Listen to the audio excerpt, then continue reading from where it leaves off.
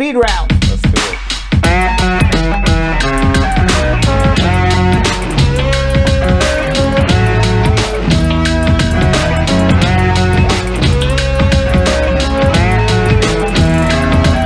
All right. Let's go and pray. Yes, all of the above. All of the above. All right. Can I marry someone with a green card?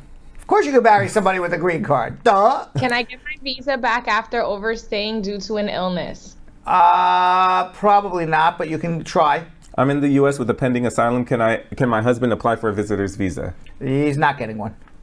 Can a U.S. citizen sponsor a friend for citizenship? No such thing. Can I apply for a fiancé visa if USCIS said my marriage is not bona fide? No, they don't believe you're married.